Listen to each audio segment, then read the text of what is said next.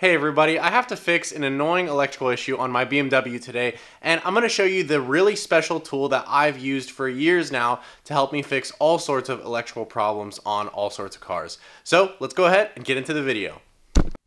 Now here is my power probe. This you've probably seen before in a few videos. It's a really simple looking tool. It hooks up to the power source on your car. You can do it a couple different ways actually. It comes with either a cigarette lighter connector or these alligator clips which can connect to your battery. And then you've also got an extension cable down here in case you need all that extra length. But let me go ahead and show you the basics of this tool, and I also have a couple of test items for us to mess around with right here before we fix the annoying electrical problem on my E90. Now what I'm going to go ahead and do is attach my leads to this battery that I have just lying around. This thing is pretty well charged, so we should be good to test some items here today. And with the power connected, we'll see that the screen lights up, and this thing actually has a few different menus here that we can cycle through. The main menu shows us how many volts, and we can apply that voltage out. Then you have a voltmeter, and this also shows us like frequency of pulse width modulation, which is actually really handy on a lot of newer cars. And then there's an ohm meter, and then the settings menu for the sound that comes on when you apply power. Now it comes with this needle here. I guess that's why they call it the power probe, and that's what allows you to apply power to a lot of different circuits. There's also this little dangling alligator clip here, and this is a constant ground from whatever battery source you're connected to. So a lot of times when you connect this to the car, for example, you don't need to use the alligator clip because everything inside the car is hopefully already grounded, and you would just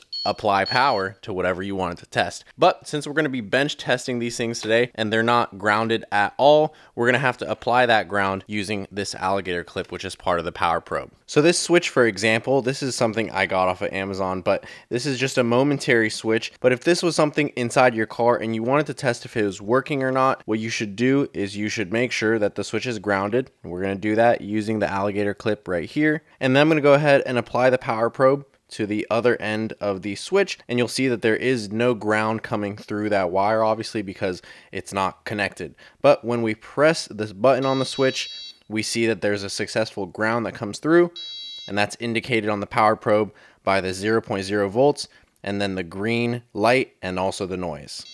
So we're going to go ahead and test something else, and that's going to be a bulb. So this is going to be a traditional incandescent, or I guess halogen bulb, I guess you'd call it. And you'll see that immediately we get resistance, but when we apply power, the bulb comes on. We also have an LED bulb right here. And what you notice about LED bulbs is that they actually only light up in one direction. So I can apply power to this LED bulb and it won't light up. But if I switch around the orientation of the alligator clip and the power source, it lights up fine. So something to be careful with when you're installing LED bulbs. If you install them the first time and they don't light up, try to turn them around and reinstall them and you might have more luck. So the last thing that we're going to test is actually a window regulator motor, and this is something that I do all the time in order to get windows out or regulators uninstalled, removed. And it's pretty simple, especially on this motor. There's only 2 pins, but on some BMW window regulators, there'll be like 3 or 4 pins. So you have to be careful which ones you're powering. But in this case, there's just 2. So what I'm going to do is I'm going to go ahead and apply the alligator clip ground. And then if I'm very careful, I can go ahead and put the other end of the power probe in. And you see that it's successfully grounded. And then once we go ahead and we try to power it, we get the motor to spin.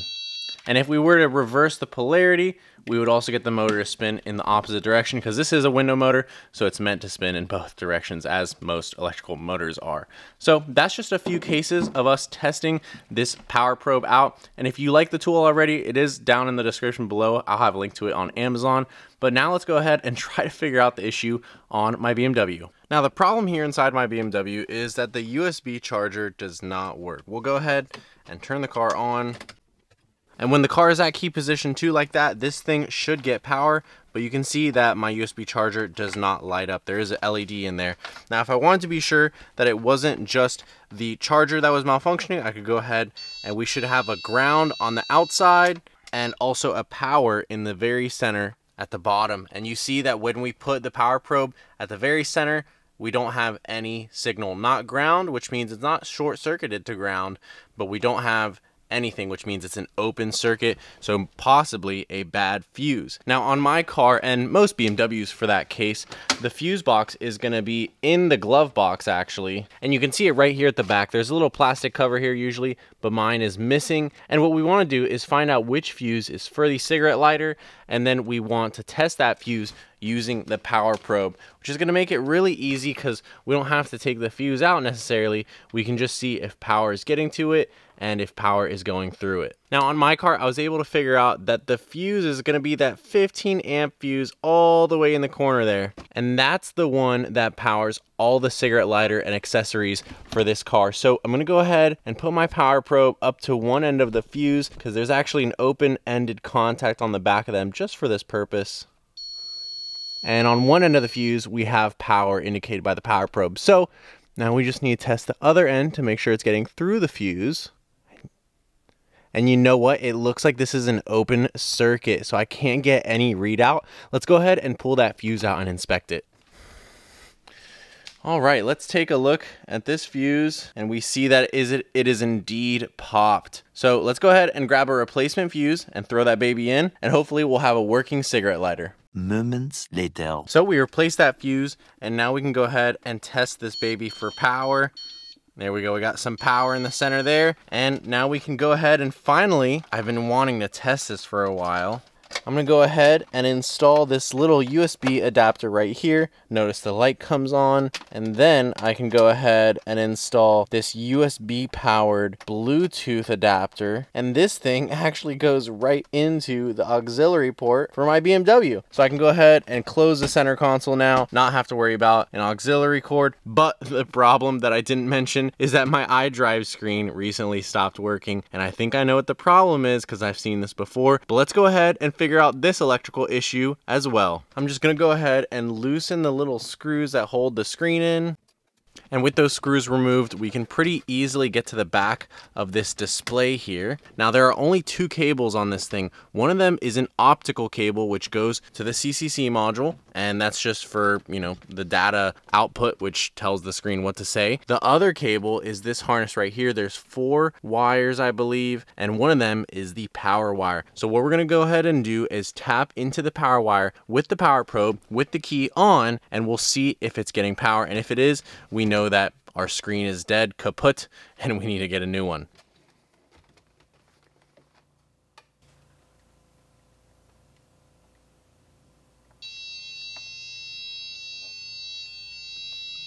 Eventually. Well, I think we solved that problem. It was just a loose connection for that iDrive retrofit that I made for the screen. As you can see, it's working now. Let's go ahead and test out our Bluetooth radio. So we're gonna go ahead and navigate to the aux input, and don't ask me why I have 2 aux inputs. And the Bluetooth is already connected to my phone. So let's go ahead and see if we have anything.